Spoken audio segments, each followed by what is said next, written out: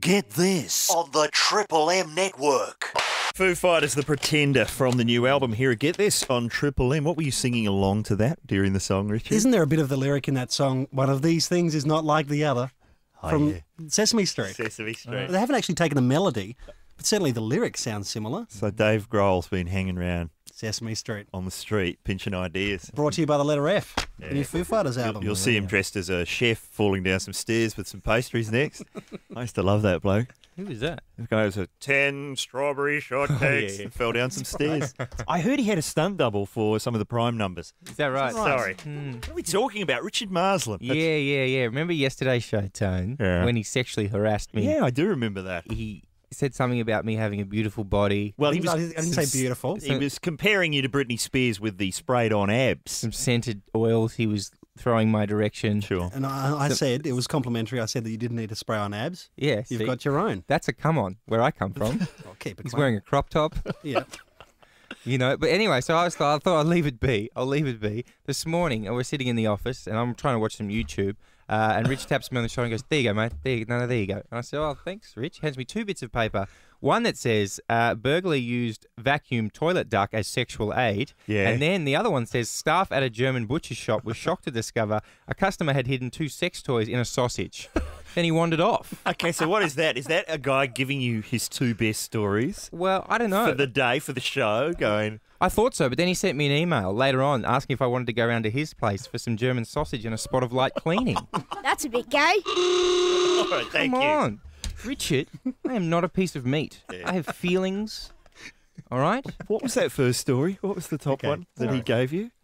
Burglar used vacuum, toilet duck bottle as sexual aid. See, what we've learned over the course of Get This is where burglars go wrong is they break into your house and then they stick around to use the facilities. They're stealing, and the other thing that burglars have lost is the stealing things bit. I know. They get in and they go, geez, I'd love a telly, but that toilet duck is giving me the eye.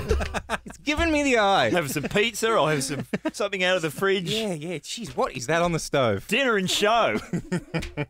It's going to be a great show today. Sure, but not to put too fine a point on it, shit happens, Tony. Oh, Come on. Dear, oh dear. Kids in the car. no need for that sort of language, Mr. Abbott. Louise. Hey, that's a good link to play that clip we've got of John Howard doing karaoke. Yep. Except that it's not John Howard doing karaoke.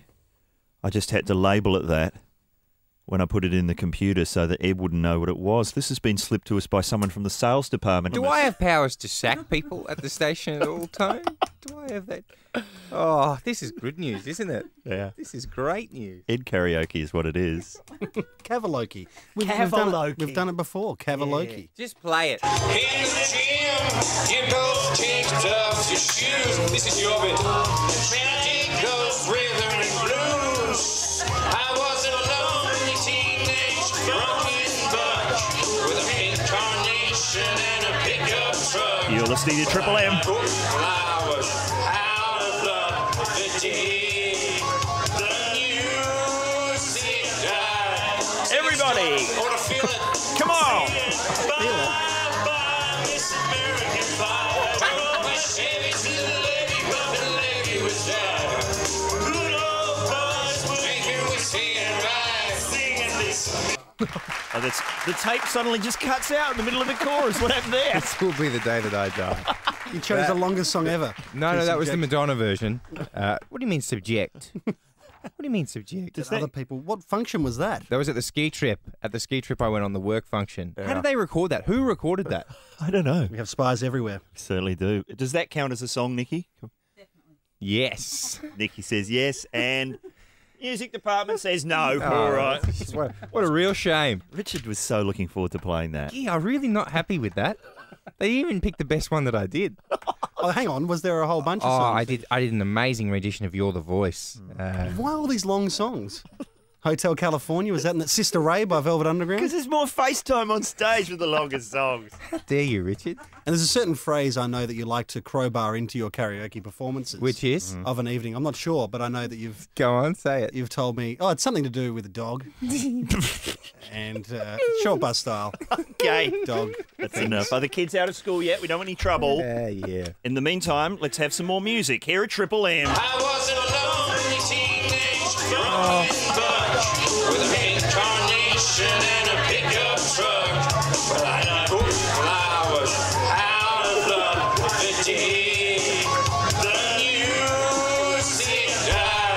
certainly did die. It's like the music had been on a date with Phil Spector. Leigh Whannell. Hello, sir. Leigh, we were talking about the Saw movies. Yes. Now, okay, the first one, you were in that. You wrote that. Everyone knows that. Now, as we progress down the series, how involved are you? The second two I wrote, but wasn't. I was stupid in that I didn't know the films obviously were going to progress to sequels. Otherwise, I wouldn't have killed off my character. And believe me, I fought at production meetings. I was like, "What if he was cloned?" They go into the room, DNA. They did it with Ripley in Alien. Right. Remember they killed her at the end of Alien 3 and then brought her back through cloning. That's right. Yeah. But okay, how does that? Does it matter, though, anymore? I mean, like, what happened with Jeffrey Rush in Pirates of the Caribbean? I'm pretty sure he died in the first one. He was really dead in that first one. And in this, but apparently when you die, you just end up in a brothrow. Right, yeah, exactly. For someone to come and find you.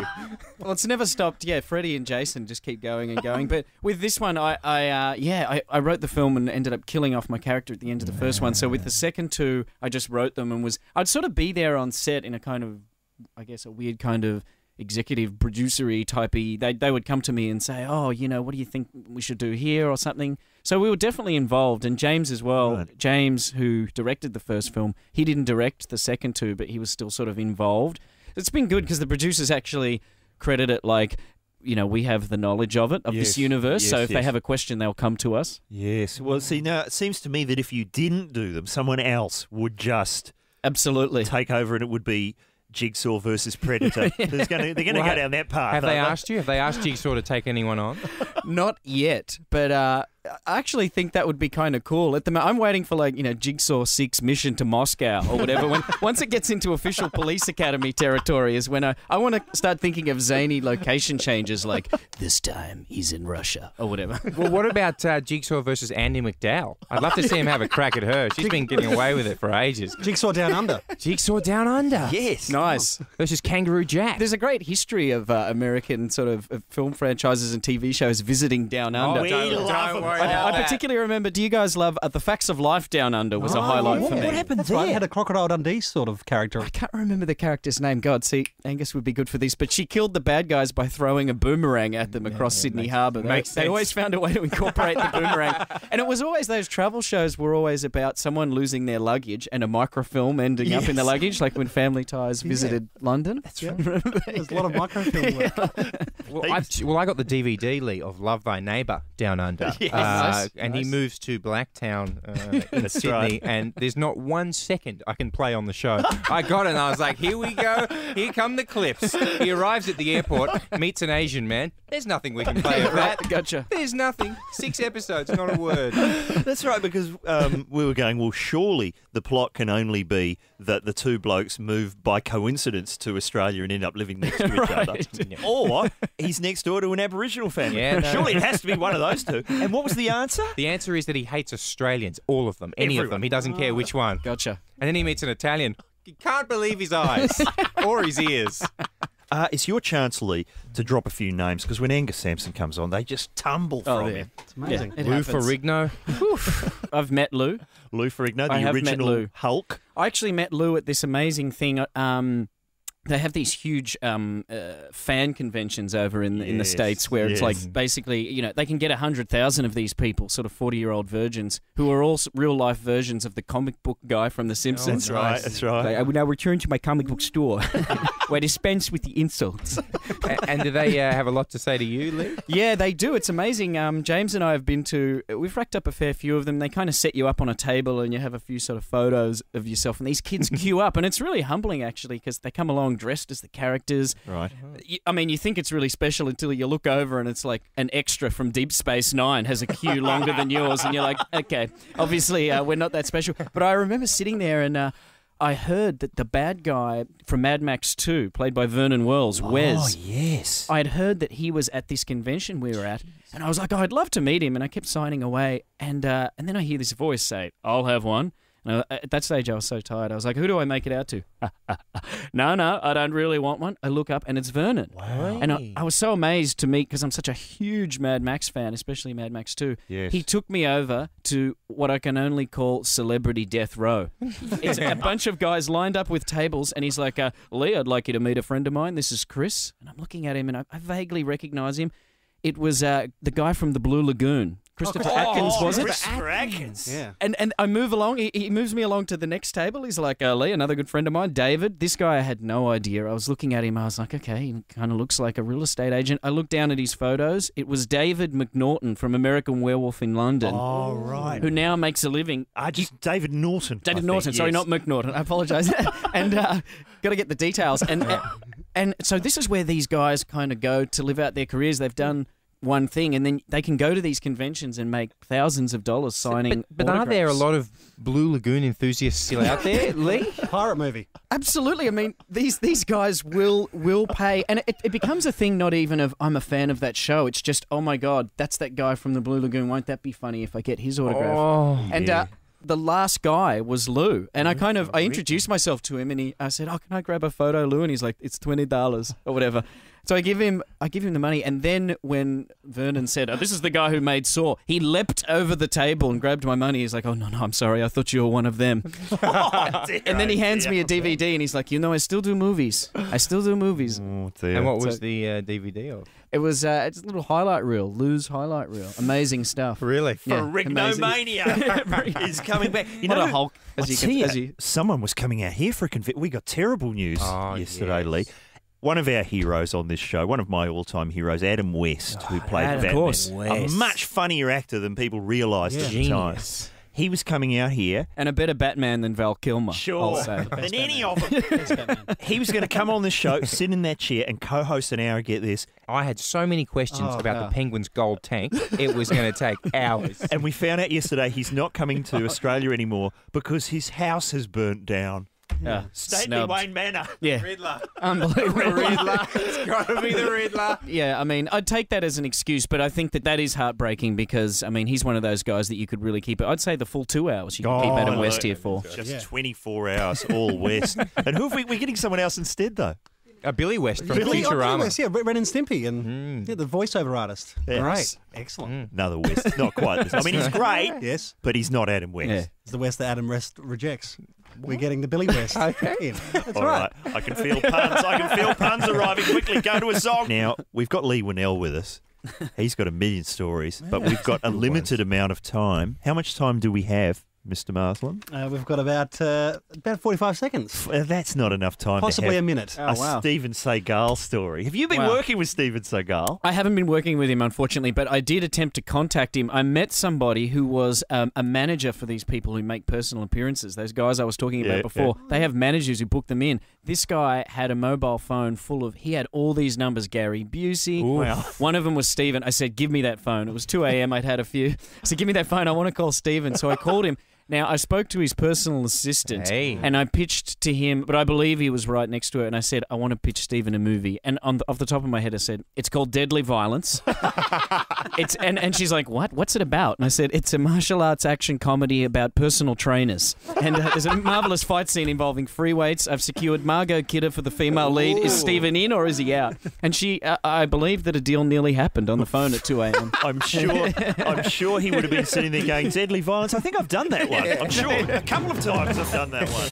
Do you know what they say, though, Tone? Yeah. About our show? There's not enough product placement. There's not enough selling of things. There's not enough advertorials. Do they say that, really? They say that all the time. But we often mention our sponsors, our fine sponsors, the Nissan Navara, with their huge pulling power and rugged good looks. Yeah, but then maybe that's not what everyone's after. Okay. Thankfully, Really? now, here's Richard. Thanks, Ed. Well, today's busy singles all tell me the same thing. I don't have time to cook dinner, which is why the team at Chateau Marsland have come up with 3 delicious Marsland recipes. You can choose from the Moroccan flag wafer, 3 Farmers Union iced coffees and a packet of Winnie Blues with the filter cut out. Why not try Hit the Beats, a delicious pavement t-shirt casserole, or my personal favourite, I'm After Rove's Job, a service station hot dog wrapped in a pair of Explorer socks. They're all nutritious and Marslandicious. Back to you, Tony. That is very impressive. What the listeners didn't know is Richard had not read a word of that before he spoke it on air, and not one stumble. Not one, Rich. You thought you had him, man. I thought I had him. This will get him back for that karaoke business. Oh, I never thought he'd get through casserole. That is fantastic. Well done. It was very professional. Such a trooper, you'd never know.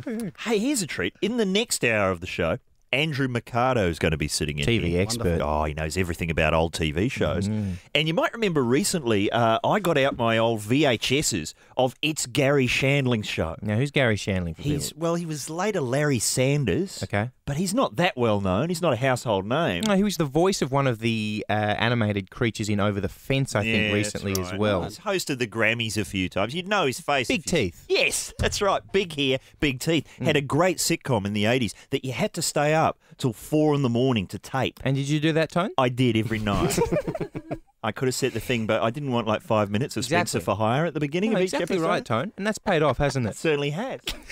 But I was watching them back, and they've still got, these are from 20 years ago, they've still got the old Pete Smith coming up next announcements under the end For credits. Channel 9. And I thought, since we're doing TV nostalgia today, Let's do it. let's have a listen to a few of them and remind ourselves what life was like 20 years ago. Stay with Channel 9 now for Robert Urich, starring as Spencer for Hire.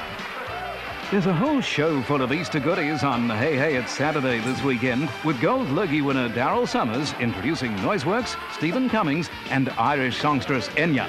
Those were the days. Irish songstress. Oh, I love it in you. Orinoco flow. Give us another one, Rich, please. We late night action next on 9. Stay tuned for Robert Urich, starring as Spencer for Hire. Then see Larry Heckman in our late movie, Deadly Encounter. There's dirty tricks at a summer camp when Ghostbusters Bill Murray is let loose in Meatballs. Channel 9's Friday movie comedy at 8:30. Oh, meatballs. Meatballs went out at 8:30. On a Friday. Must have been about 6 minutes long. That was great. That was as good as when I saw Bill Collins. You remember Bill Collins? Oh, yes. On the Channel 10. He used to do the movie classic on Saturday night. introduced And then occasionally there'd be footy on Saturday night, so he'd have to do it on Friday. But movie classics weren't the Friday format, so he'd have to present, like, you know, meatball. And one time they gave him Caddyshack, and he had the poster behind him. He just got up and walked off. Really? Wouldn't say a word about Caddyshack. What a snob. Check this one out. It's hip, it's hot, it's cool, it's Action Plus. Get down with the undercover crowd of 21 Jump Street, 8:30 tonight on 9. This week, Penn, Hall and Hansen experience the horrors of war-torn El Salvador as they join guerrillas on a desperate search for Penn Hall's wife. Johnny Depp and Holly Robinson star in 21 Jump Street, tonight, 8:30 on 9. Hang on. What are they doing in El Salvador? I remember that. Oh, they were trying to retrieve some bandanas. That's all they did in that show. Jump fences and wear bandanas. Is that like when Are You Being Served went to Spain? Maybe. Okay, have we got another one of those? Beginning at 7:30 tonight, a fun-filled hour of laughs when Tony Danza stars in Who's the Boss. Then more fun with Kirk Cameron in Growing Pains. What a great hour. Tonight, 7:30 on 9. Oh, where those He didn't even sound convinced about what a great hour. He had to crank up that What a Great Hour. So Gary Shandling show, 4 o'clock in the morning. Growing Pains, prime time. Bang. That's right. Who's the boss? Welcome to Australia. This is, get this. I've used the analogy. It's like a Yes, we know. highly Yes, designed no. Formula One racing car. We know. Just Yep. It's driving at a fast pace. just drop a sandbag, But please. if a Mr. driver in a highly... Oh, the treasure is enormous, swollen plums. Yes, Andrew Mercado is back, laden down with DVDs. I'm distracted by your book. I know you're not here to talk about it. Super Soaps. When did that come out? Look, that came out about 3 years ago, but I mean, I did talk about Prisoner within that book. And of course, that's what sort of led to all these DVDs. That's why I'm doing the DVDs now, because they consider me a self-proclaimed expert. This is brilliant, Andrew. Thank you very much. Thank you. Because I was raised by the television and TV shows that I vaguely remember late at night when I was meant to be in bed. And I was looking up here, and when I was a kid, you know, at the tail end of number 96, perhaps it was repeats, etc., etc. And there's one here that you were talking about called the Unisexes. Oh, yeah. Now, I don't remember that bad boy. Well, this was hippies that lived in a commune and made jeans. And the title of the show was The Unisexes because they were unisex jeans. Get it? Okay. I get But it. there was only one slight problem with it. The show was being made for a family audience. Okay. So what could hippies actually do in a family show? Not very much, you see. But then there's another one here that you go on to say that the network perhaps was worried about sort of too many Brady Bunch style programs. So they commissioned a pilot called The Two-Way Mirror. Oh, yeah. You- I've seen the two-way mirror. Now, how would you describe the two-way mirror? The two-way mirror is probably the stupidest concept for a TV show either. It makes a great first 5-minute opening scene, but what happens next, I'm buggered if I know.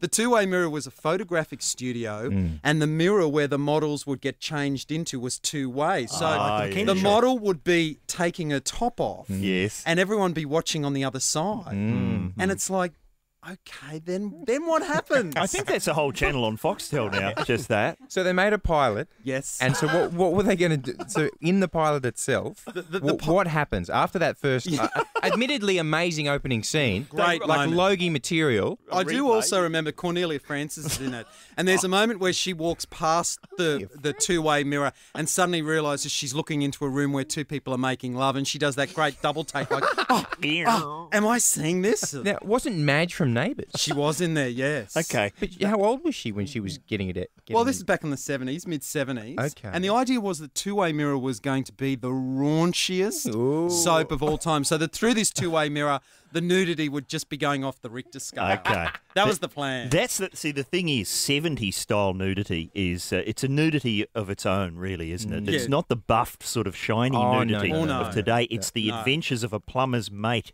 style, Alvin Purple, carry on, flabby kind of 70s nudity. And not recently, I reckon 5 years ago, the Comedy Channel reran the TV series of Alvin Purple. Now, as I remember it... After the movie? Yeah, after the movie, but the same cast.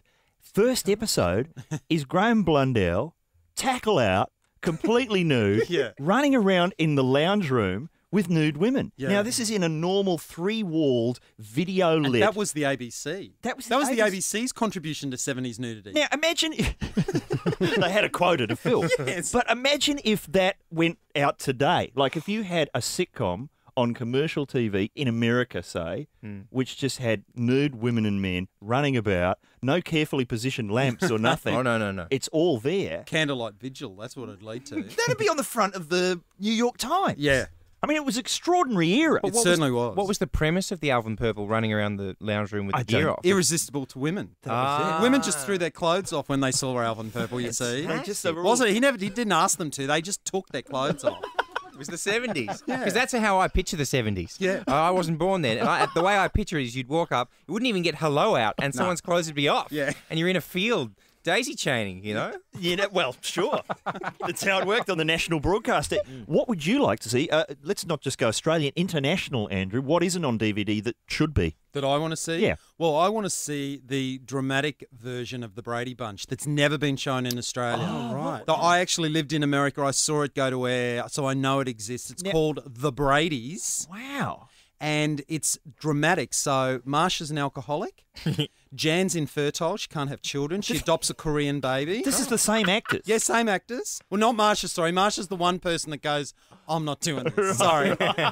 This is ridiculous. Bobby's in a wheelchair. He's paralysed. He's a racing car driver. He smashes his car. He ends up in a wheelchair. Oh, fantastic. And Peter is a playboy in the age of AIDS. No way. Yeah. This is having a lot of sex, Peter is. The Bradys. The Bradys. Why didn't they do that with all of them? Why was there never the Munsters, a dramatic who knows? someone in rehab? Yeah. Eddie would have been in rehab, wouldn't he? Right. Okay, that's a pretty good one. What would you like to see there? Is Potluck out on DVD? We've talked about this. Yeah. And next week, I'll be reading out a very moving email from someone who is a contestant on Potluck and has the inside dirt. Now, the other one is, which I think has just been released, was a show called Press Gang, which is something I was Press Gang's glued out. to. Yeah. Is it out now? It's out, yeah. With Dexter Fletcher and Julia Swahala. Complete series, yeah. Okay. Cool, blimey. Thanks, Rich. I was talking earlier about It's Gary Shandling's show. Yeah, good, Not good. the Larry Sanders Show, the precursor to it from the 1980s. A great series, very innovative series. There was one episode I was watching where the show begins, the audience applauds, it's a shot of the set, nothing happens for 2 minutes. Nothing. Complete silence. Locked off shot, the audience sort of shifting uneasily in their chairs. Then the theme tune runs in its entirety. Still nothing happens for another 2 minutes. The theme tune runs again. Nothing happens for another minute. We're like 6.5 minutes into a show. Literally nothing has happened. And then the cast wander on looking for Gary. They can't find him. They go out the back. He's fallen down a well like baby Jessica. They lower a camera down and he does 10 minutes of the show on a single camera from the bottom of a well. Jesus. 4:30 in the morning, while in prime time growing pains. Yeah. Mr. Marsland, what's not on DVD that certainly should be? Remember those little plasticine things? They went for about 5 or 6 minutes on the ABC, the red and the blue. Yeah. Just speaking in a sort of generic European language. I'd love to see some of them. I think it was a Dutch production. Was it Dutch? Yeah. Dutch or Danish. Just stop motion animation. Wow. It was great Yeah, it was stuff. hilarious. Yes. Also, on an Australian front, Richmond Hill. Is there any news? That was sort of before East Street. Not enough blank discs for that one. I'm a bit of an Amanda Muggleton fan. Okay. I'd like to I get thought her. you were a Punch McGregor man. Look, I can do them all. Punch McGregor's coming in class of 75. Is that right? That's a done deal. Oh, Class of fantastic 75. It's news. locked down. The paperwork's done. Thank you Fantastic. very much. Last time you were here, you were talking about arcade. How's that going? Well, look, we're getting there. There's a few music issues with it. Got to make Doug Parkinson agree to us replaying his theme song. Come on, Dougie, get on board. Did he do the theme to arcade? Yeah. What was it like? Maybe you and I were all walking through an arcade. Doug Parkinson. He, of course, gave a lot more power than I did. No. Well, that was obviously, beautiful. if he doesn't give permission, you could just get in a booth and dub it over every I episode. could never do Doug. Let's just mention what happened over the weekend briefly. Did I see you in the social pages, Ed Kavaloke? Oh, yeah, I See did that, too. Rich? Yeah. Now, who, there was... Yes, some who sort of- are, what are is a very good question indeed. Yeah, that made me look a bit dodgy because Did it just? it was at the premiere of Superbad, which Yeah. I went to with my flatmate Vero, who's not a photogenic man. So when I wandered past, I was trying to get past. They were talking to Ryan Shelton. He's big these days. Sure. And they grabbed me and they said, Ed, can you have a photo? I said, sure. And then they brought over like a model in a police outfit. Oh, is that how it happened? Oh, right. Yeah, see, this is the reaction I was waiting for. And then I wandered off. But in the paper, it looks like everyone brought a friend. Sure does. Ed brought a stripper in a cop's outfit.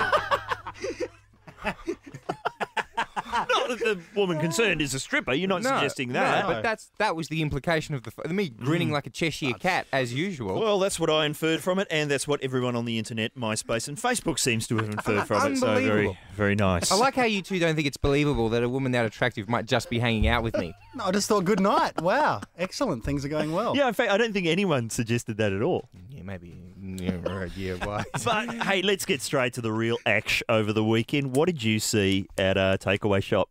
Oh, right. Here we go. Thanks, Tone. Great link. What we're doing is we're playing Parental Threats. I.e., what did you used to get threatened with when you were a kid? What threats did your parents make to you to try and get you to behave? We'll bleed that into bizarre punishments that you used to get dished out to you as a child.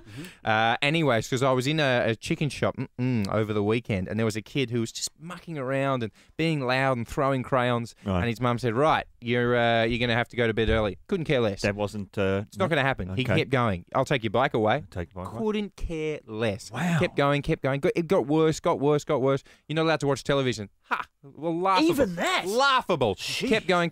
And she went, right, that's it. No coleslaw. Right? And the kid stops dead in his tracks and goes, as if, Mum. And she wanders over to like the display and looks at the coleslaw, and while looking at him is like, ooh, looks like there's lots of cabbage in it today as well. Have you put extra carrot in this? Trying to get the person to play along. Ooh, the mayonnaise looks so tangy, and you're not going to get any. What a shame.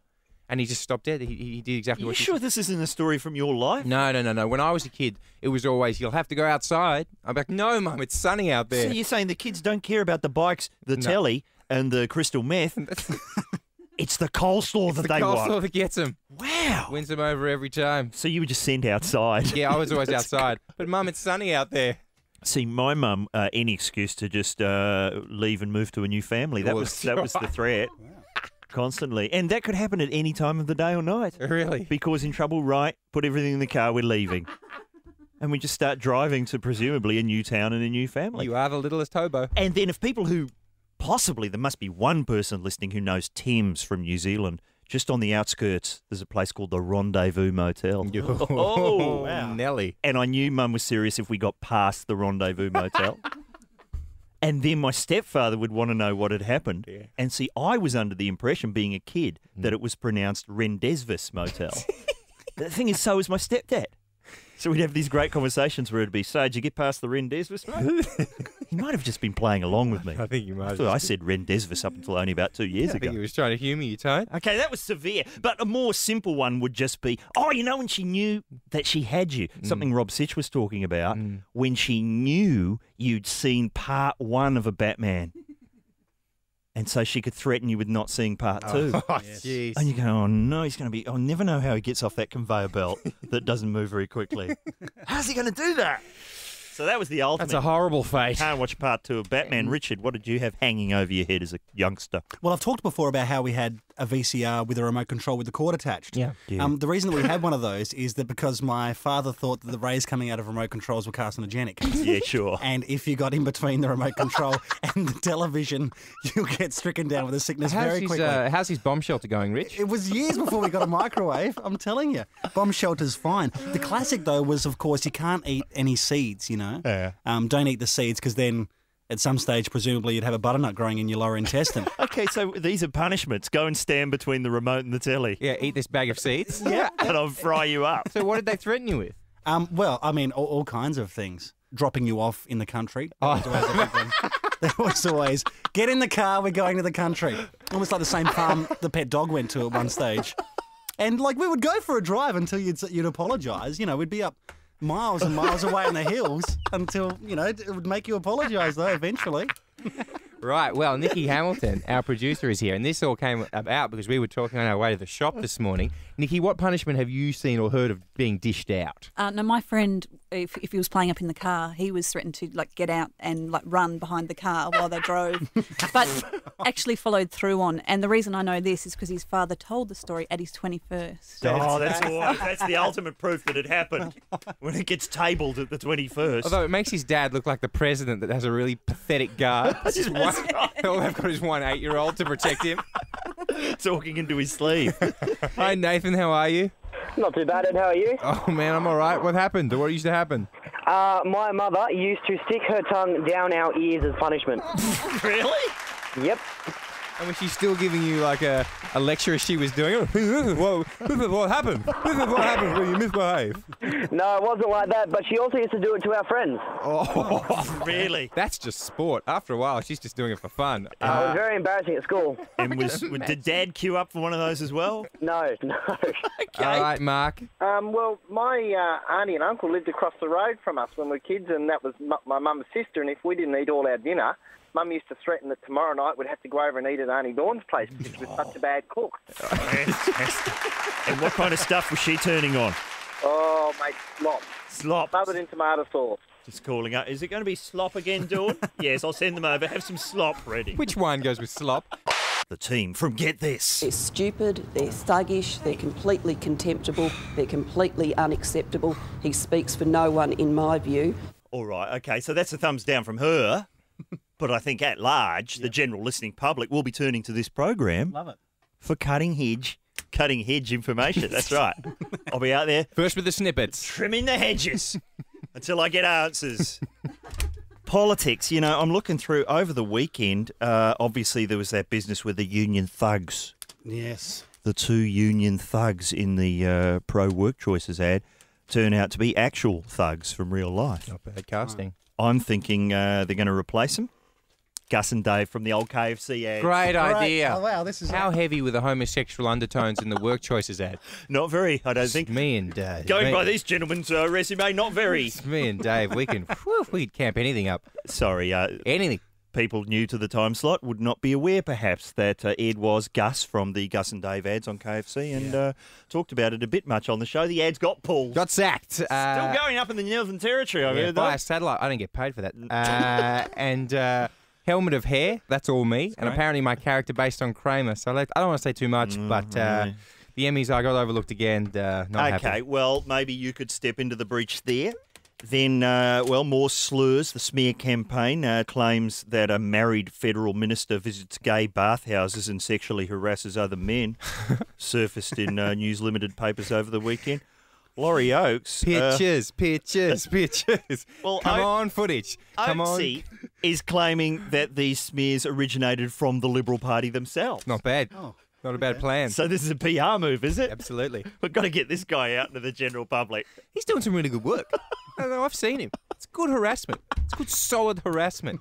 Really touches the heartland. Well, it's not the heartland he's after. It's certainly touching something. Exactly. All I can think of is the word dirt unit, but I'm trying to rearrange it in a non-dirty way. See, this is all faff. I'm just getting this out of the paper. This is padding, This man. isn't the exclusive election coverage we promised at the top of the break. No. For that, we turn to Richard Marsland. You've got us an exclusive interview, haven't you, Rich? I sure do. Yeah. Alexander Downer. Oh, yes, please. Yes.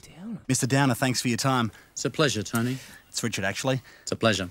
I thought I might have a go at one of these skits with the audio of your interview taken out of context, if that's okay. Well, Tony does them normally, but he's running late today for a doctor's appointment. I don't think he has a health problem, frankly. That would be my judgment. I think he has a credibility problem. But we did get the results of Ed's gastroscopy here. Look at that picture, Mr. Downer. What is that in there? Is that the soundtrack to High School Musical 2? A great record. Yeah. Hard as that is to swallow. Well, just to cut you off there, are you a fan of Tony's interviews? Look, I mean, sometimes they work, sometimes they don't. I suspect, if I may offer a little professional advice here, please, never underestimate the intelligence of the Australian public. Oh, thanks. And thank you also for giving me a hand with this. So many grabs of yours to use here, but also lots we had to throw out. But they weren't thrown out for what they said. Also, what Tony likes to do is use selected sound bites from politicians to finish his sentences. Well, and I have to say, they sound pretty good coming out of the Speaker. Very good. That's exactly it. I think I'm getting the hang of this. As long as we don't do something foolish, like play the wrong interview grab at the wrong time, or... I'm fully expecting it. They'll find someone silly enough to run it somewhere. Sorry, what happened there? It doesn't matter. But that was Julia Gillard just then. Yeah, I'm not going into that. Well... You see that in politics from time to time. OK, it won't happen again then. Let's move on. Thanks, Tony. Richard, well, this really isn't working. Well, I wouldn't put it that way, no. I think what... Just don't tell anyone about that slip-up. There's no need to be babies about this. Cheers. So now on to hard news. There's been lots of talk about dirt units and the idea that upcoming electioneering is going to be one big smear campaign. Let me say this about public life. I think cabinet ministers should be subject to intense scrutiny. I think that is in the public interest. Even if some of the allegations made aren't right and so on, they have to correct the record. It doesn't matter. It doesn't matter? It doesn't matter.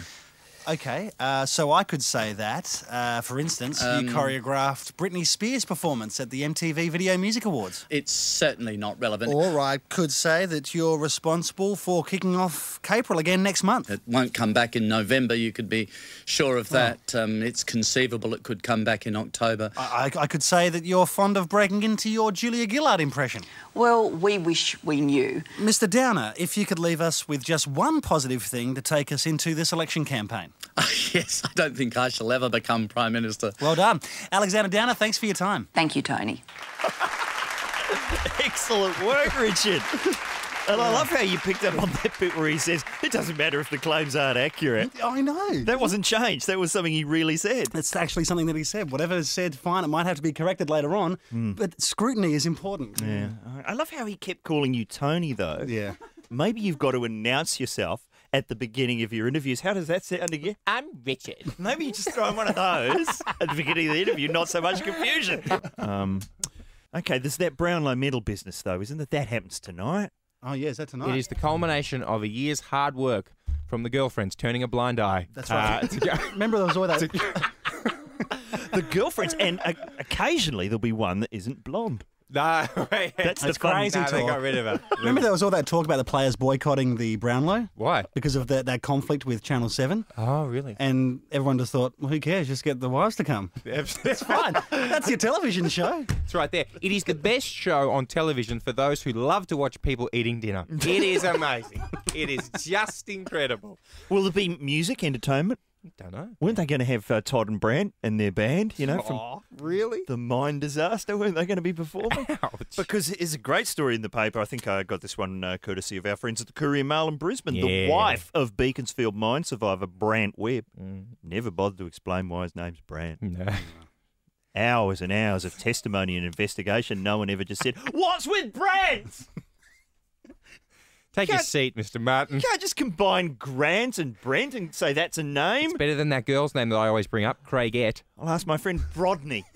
What do you reckon, Brillip? Okay, anyway. Okay, sorry. The wife of Brant has thanked the Foo Fighters for coming good on a promise to compose a song about their underground ordeal. Remember they promised to do? Yes, absolutely. New album's coming out. Listen to Dave Grohl. What a crafty bastard. Frontman Dave Grohl has confirmed that an instrumental inspired by the rock fall and subsequent tale of survival will feature on the band's new album. An instrumental? Yes. That could be anything. So you can just go, oh, yeah, this is about their mine disaster. Remember Bill Shorten in his bomber jacket? That other spokesman bloke who was just always there? There's Koshy getting into the ambulance. How's that? What's going on there? Obviously, the album's been finished, and someone's gone, Dave, did you remember that song about the mine disaster? No. Okay, sweet. Just smack that drum. I'll pretend I'm playing guitar. Yeah, say the instrumentals about it. Good work. How will they prove it isn't? That's what it sounded like down there. Absolutely right. As far as I know. All right, I think we're running over in this break, so let's go straight to music. Here's the newie from the Foo Fighters.